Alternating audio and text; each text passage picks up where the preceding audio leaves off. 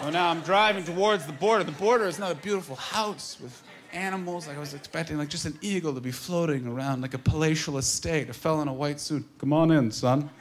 Kettle's on. It's not what it was. It looked like a factory that made despair and disparaging comments about things that I love. Just like waiting for people to walk. You like Star Wars? Looked like a prison from the future. So I'm driving towards this place and I get into the line, I'm moving forward. Now, I get very nervous when I'm talking to border guards because border guards have guns and I don't have any guns. And you can't win an argument with a man who has a gun and you don't have a gun because if he disagrees, he'll just shoot you in the face. Dead men tell no tales. My dad taught me that. He's gonna remind me of it after the show. I don't know what that means. So I drive up, and I'm there to get my visa validated. That's what the line I was told to say. I was told to say, I'm here to get my visa validated. Visa validated. I'm here to get my visa validated. Validated, validated, visa validated. Now I pull up, it's raining. Got my visa and my passport in my hand, and the window opens, and the border guard is wearing sunglasses, and it's raining. And I thought out loud, can this guy shoot lasers out of his eyes? Which, as turns out, warning sign right there. Takes my passport, he does some stuff with it, I don't know, he put it in a lockbox, and a man with the biggest gun I've ever seen in my, it was that big, right there, just straddling his shoulder, marches me into the building. I get in line, it's this DMV-ish looking place, it's frightening, and it has like that weird, like clean but too clean smell, like just like soap is burning my eyes. And I'm in line, it's a short line, and I was like, oh great, short line. That was a stupid thing to think. Guy in front of me, nice Canadian fellow, who's wearing a plaid shirt and shoes on, because if you don't wear shoes, it's a bad idea to try and impress a country. I don't have shoes. Can I come work here? He's there, and he's arguing with the border guard. And not a polite, allow me to disagree with you, sir. This is what I walked into. Well, I don't give a shit what your badge says. I'm going to America. Couldn't even say, America? Border guard had a nice retort. He said, sir, I would let you into the country, but you've presented me with no identification, no passport. All you've done is shown me a green card with the name whited out. That is tampering with federal documents. You have 10 seconds to leave this building and drive back to Canada, or you are spending 3 months in federal penitentiary. My Canadian friend disagreed with the border guard's point. I wanted to continue the argument in a dynamic fashion, so what did he do? He gestured forward and he pointed at the border guard, but not in a like, hey, aggressive. Poked the border guard in the nose. Froze and held it there so long I thought, is this guy waiting for the honking noise? At which point, 6 border guards jumped on this guy. They handcuffed him. They put the rope around his feet, hogtied him, and dragged him into a broom closet. At which point, over the loudspeaker, I heard, next to the window, John Hastings. I walk up to the window, border guard greets me and says, you look nervous. Yeah? I just saw you guys disappear a man. How do you want me to walk up? Just, oh. Happens all the time at my house. So can I come to America? I got knives. You look great in that uniform. Let me in, though.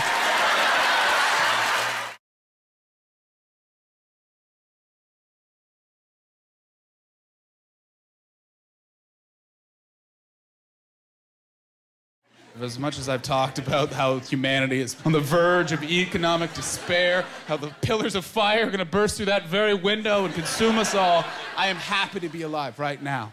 Right now, because right now is the greatest time to be alive ever, ever, ever, ever, ever, ever in all of human history. It is. It is. Because right now we have text messaging. It's true, guys. It's true. That's the greatest way to communicate since talking itself. I know some of you are saying, I don't believe you, buddy. I don't believe you. That's right. Some of you talk like Rock Hudson. I don't believe you. Macmillan and Wife. It's a reference from the 1960s that wasn't funny then. What am I doing? Here's why text messaging is the greatest way to communicate since talking itself. Because text messaging reveals secrets about your friends free of charge. Uh-huh. Who are you with, Rogers or Bell? What a great company. That's built into your package. Here's a story to prove my point. Recently, a friend of mine came over to my house and he helped me move a couch. And we moved the couch, and he moved it, and then he left. And I wanted to thank him, but he left before I could thank him. What do? Do you run down the street screaming thanks? No, that's crazy. Go over to your cell phone, type out a T-bomb. That's what the kids are calling it now. I'm hip and urban. What's up? So I type out my T-bomb. I type it out real nice. I type out thanks! Exclamation point. Perfect.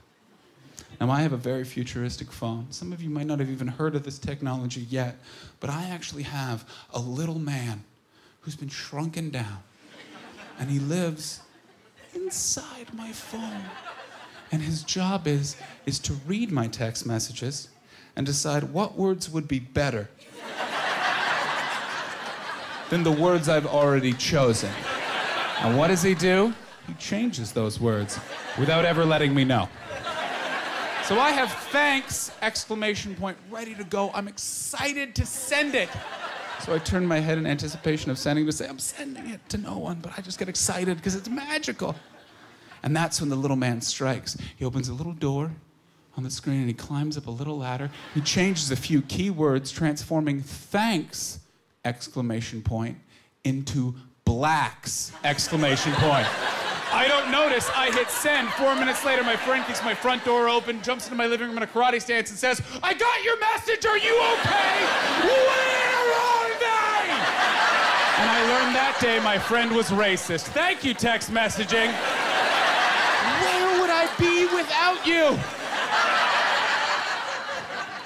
I know that last joke was a little confusing. I am not racist. I know some of you are confused by that because I look like a racist. I got blonde eyebrows that they had to color in with a paintbrush just to appear on camera. White, sheety... I look like Hitler's wet dream. Hey, everybody. How are you? I'm a KKK uniform, come to life with jokes. How are you? It's bizarre. Every time I'm just like, anything. I say the word racist, and then I wait for it. He's gonna say, but Croatians. Wait for it. But I want to bring racial unity, guys. That's going to be my goal. Because as someone who looks like a racist, I have to break that stereotype. Got to break that stereotype. Because what's the stereotype of white people? That we're evil. This is how evil we are. None of you knew that was our stereotype. We distracted you with all the other ones and then did some evil shit. Don't believe me? Read a little book called History. I want to hit close to home for all the white people in the crowd. Don't remind us, shh.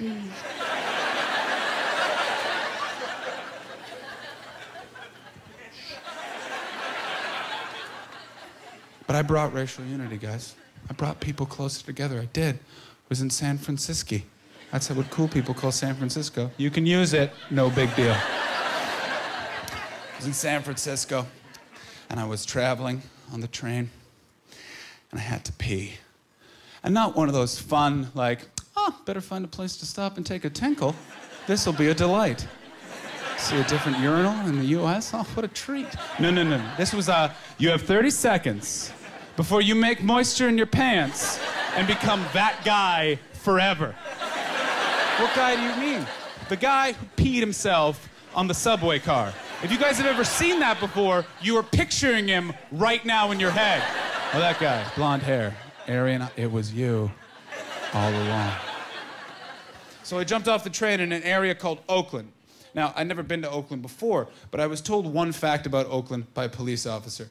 I didn't say this, it was the police officer. It was in the airport, I had bags. He walked up to me and said, where you going, son? And I said, San Francisco. And he was like, good, stay out of Oakland. Oakland's where San Francisco keeps its black people.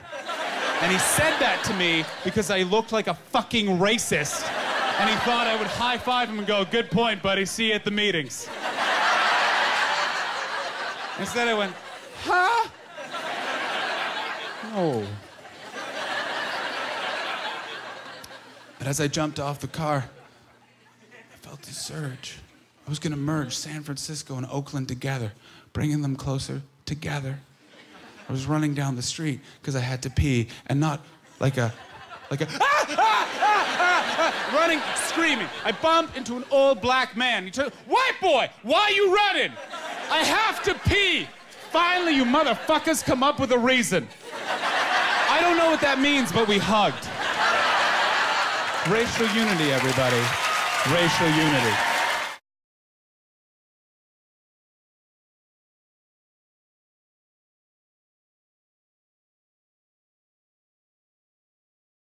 Well, last joke, everyone.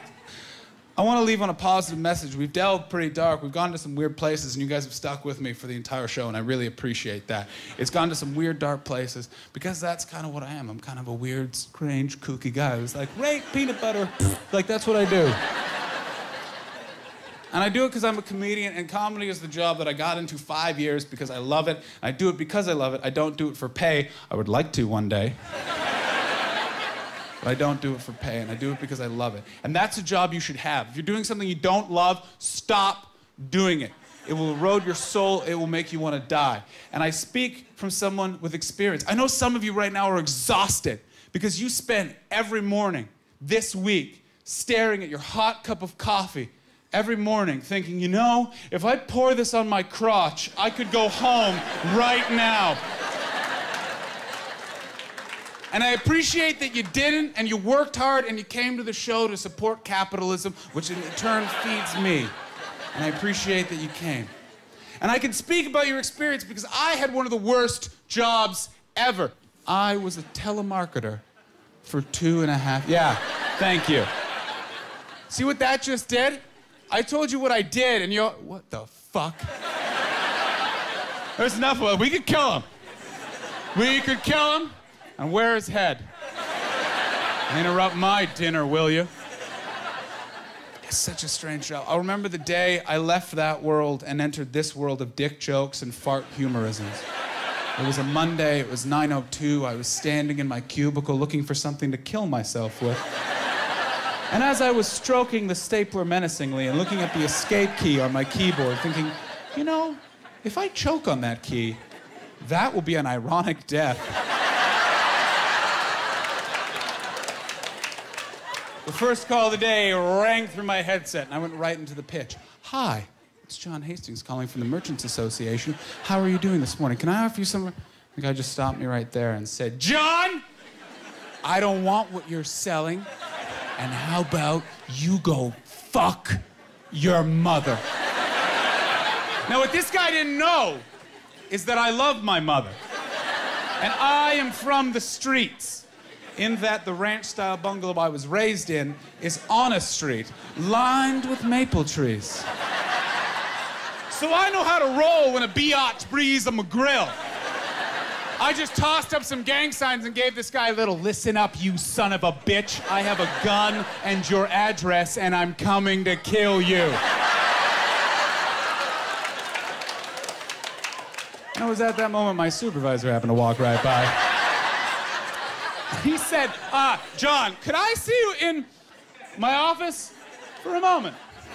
I went into his office, he sat down, I sat down. He said, so John, I was monitoring that last call.